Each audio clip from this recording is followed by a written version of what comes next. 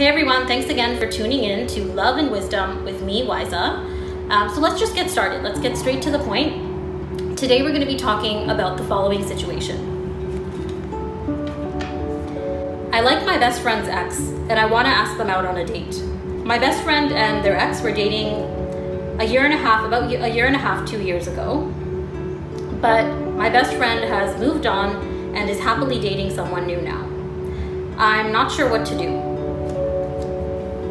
Okay, so this is a really interesting and complex situation. And there aren't any easy answers, but I'll first give you the simple answer and then we'll kind of go into it and delve into it a little bit more and dissect essentially this dilemma. So first of all, my flat out simple answer to this dilemma would be do not pursue anything with your best friend's ex until you tell your best friend. And a couple of reasons why I'm taking such a strong stance and I really believe this.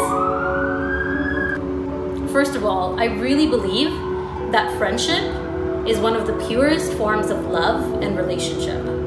It's like that kind of connection that often is completely expectation free. So it's something to be honored. Secondly, romantic relationships, irrespective of how long they may have lasted or not lasted, are sacred. So be very cautious about stepping into that space of dating your best friend's ex. I think it can potentially open up a whole world of hurt, and it's a big risk that you would be taking to go behind your best friend's back and start dating their ex. So be very cautious if you choose to proceed in that way. Now, having said that, I definitely understand that this is a complex situation. Sometimes there may be a strong urge, an intuitive urge to want to pursue something with someone who you may feel a really strong connection to. And that's completely understandable. But I also believe that on the other side, there is always a choice. There is always a choice. And we can't really, as much as we need to legitimate our feelings and impulses, we also need to recognize that we always do have a choice to take a certain action or not. If it is the case though, that you feel almost this urge, like a destiny calling, or if you feel this really strong intuitive urge to pursue a connection with this person, definitely tell your best friend, gauge the situation, see how they react. You never know, maybe your best friend will be like, no, I'm completely over that person, I don't mind at all. So in that case, great, problem solved. But maybe your best friend would be completely uncomfortable and not fine with it. And that's something really to consider as well, because at the end of the day, hearing something like that from your friend may make your best friend feel betrayed.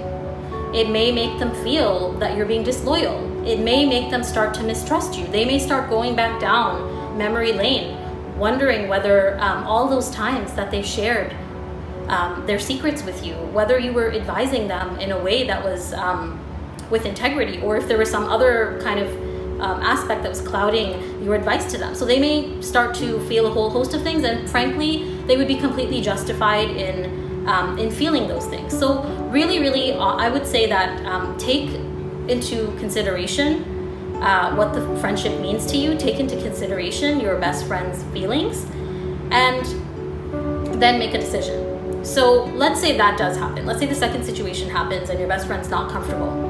At that point, you would really have to assess and dig a bit deeper into what your personal values are and make a decision according to that. And frankly, there are no clear right and wrong answers. So perhaps friendship is a value that is really important to you. You may decide not to pursue anything at all with your best friend's ex. Now, if on the other hand, you really value following your heart, following your feelings and your impulses, then you may choose to prioritize that over your best friend's discomfort. Whatever decision you make in terms of the end result, whether you choose to pursue something with the ex or not, There's no really clear-cut right and wrong answer, but I will say this.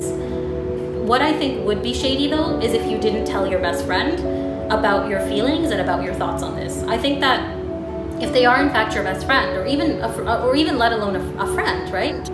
That has meaning. A friendship is important. You owe it to your best friend to be transparent and open up and share your feelings, and then accordingly make a decision based on your values. Another way to really dig and understand our own personal values is to put ourselves in the other person's shoes. To ask ourselves, how would I feel if my best friend started dating my ex and didn't tell me? And if you find that that's something that would make you feel uncomfortable, then maybe apply that same standard to your best friend. Maybe you're someone who would take it very lightly and it would be something very chill. So maybe then you would choose to continue to pursue something with the ex. Bottom line though, tell your best friend how you feel, and then based on your personal values, make a decision accordingly. So today I'll leave you with a really powerful quote about friendship and about the loss of friendship from one of my favorite authors of one of my absolute favorite books, Le Petit Prince. The author is Antoine de Saint-Exupéry, and I have the book behind me here, Le Petit Prince, but I'm actually going to be reading a quote directly from the author. So this is not from Le Petit Prince, but it is a quote from Antoine de Saint-Exupéry. So here goes. Nothing in truth can ever replace a lost companion. Old comrades cannot be manufactured. There is nothing that can equal the treasure of so many shared memories, so many bad times endured together, so many quarrels, reconciliations, heartfelt impulses. Friendships like that cannot be reconstructed. If you plant an oak, you will hope in vain to sit soon under its shade. For such is life. We grow rich as we plant through the early years, but then come the years when time undoes our work and cuts down our trees.